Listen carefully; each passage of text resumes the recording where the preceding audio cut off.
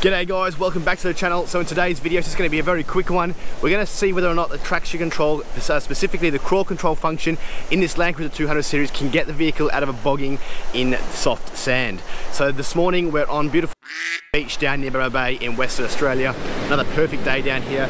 As you might be able to see behind me, coming in last night trying to turn around, it's pretty soft. Tyres are already let down on the car, so let's try and get the cruiser bogged and see whether that crawl control function works in getting it out without using the aids of max tracks, shovels or snatch straps.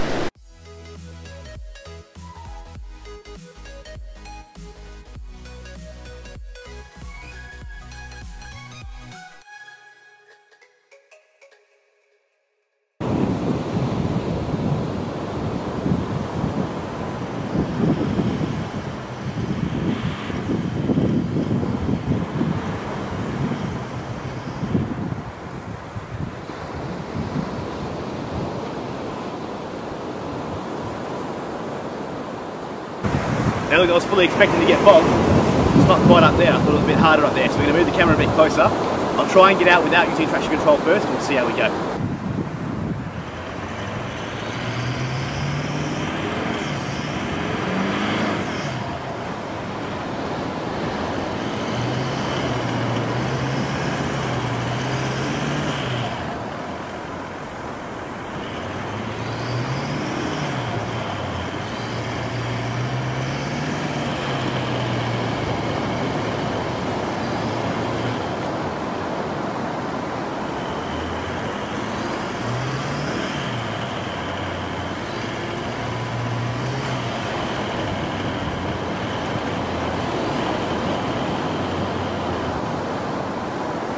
So you guys can see all the way around the car, we are well and truly bogged. Probably sitting up on those diffs and axles at the moment. This back wheel's going right down, past the depths of the hub. Be pretty impressed if crawl control can get us out of this, to be honest.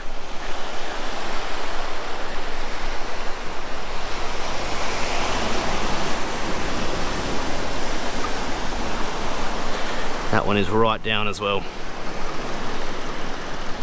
In order to get the car bogged, we had the traction control system completely off.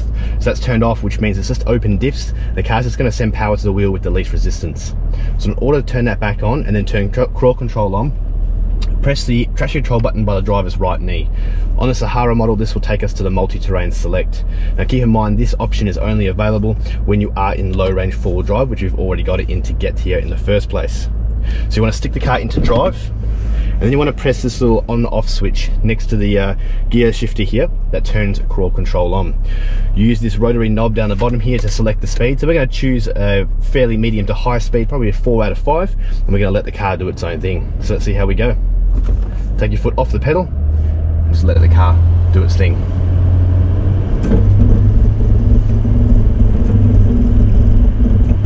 Now it makes a bit of noise while it's going along, but just let it do its own thing. I'm going to turn it up to speed 5 out of 5.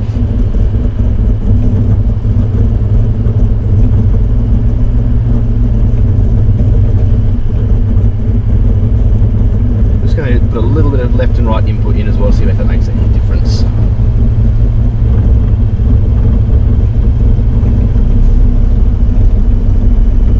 So we are making a little bit of forward progress, not much, but we are definitely moving a little bit further forward.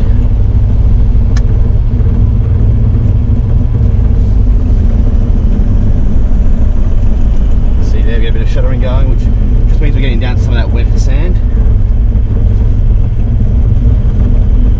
Just while you're doing this as well, just make sure you keep an eye on all your temps as well. The car's going to get a bit warm just by sitting here on the spot working like this. So we are moving forward just very slowly.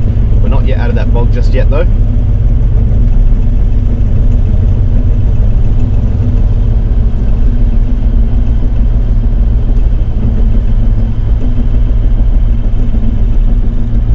Still moving though, we've made about a metre or so progress.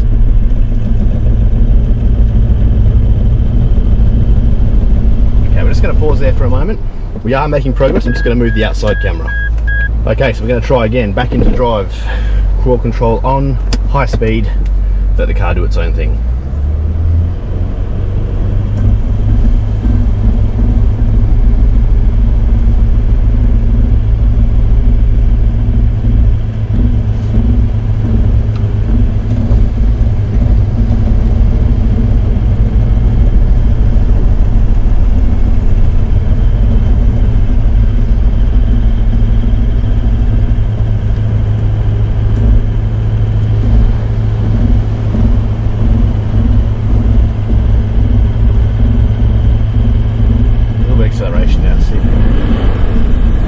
still in that soft sand.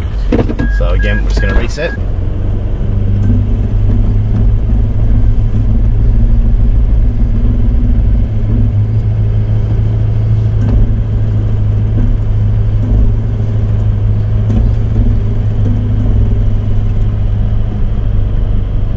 Look at that, we're out. We're out of that soft sand now, and we're into something that we can actually drive on.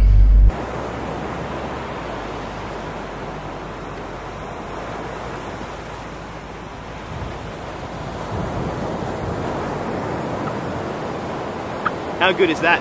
No digging, no max tracks, no sat straps. Press the button and we're out of the bog. Pretty happy with that.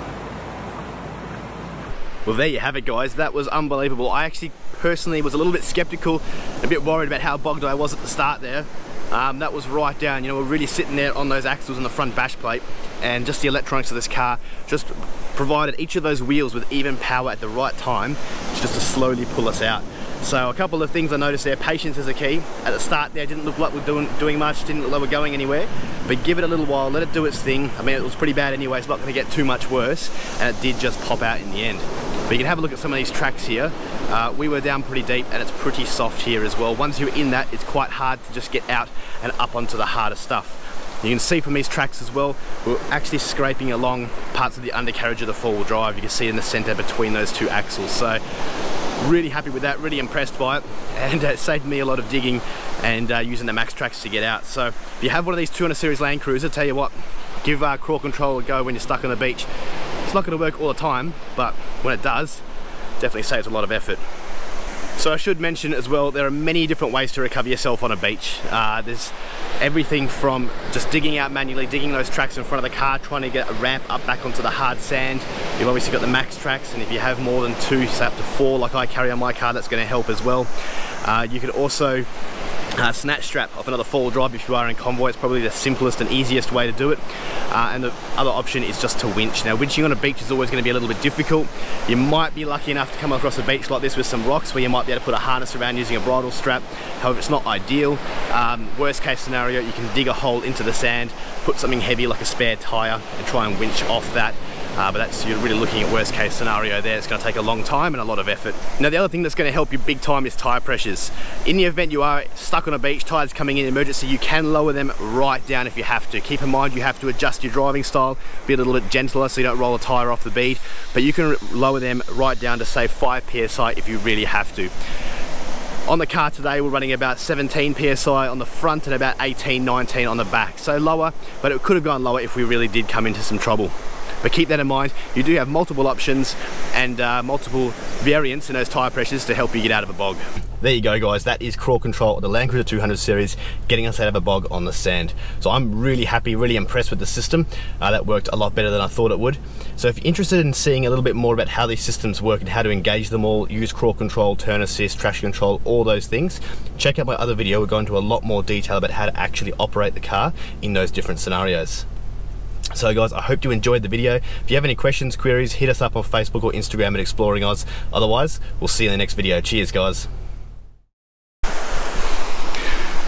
Better grab my shovel. I got it out because I was a bit doubtful that the CRAWL Control would actually get us out there, but pretty impressed. Pack away and time to move on.